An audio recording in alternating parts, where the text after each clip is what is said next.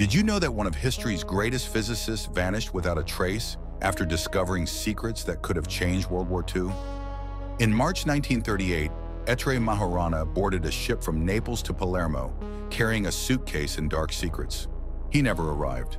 The 25-year-old Italian physicist had just made groundbreaking discoveries in nuclear theory that impressed even Einstein.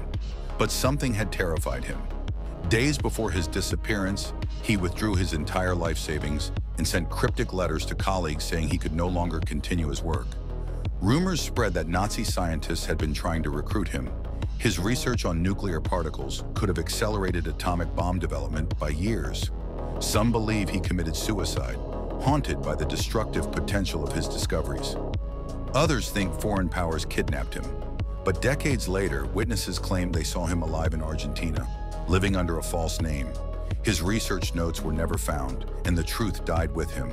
One man's conscience may have delayed the nuclear age.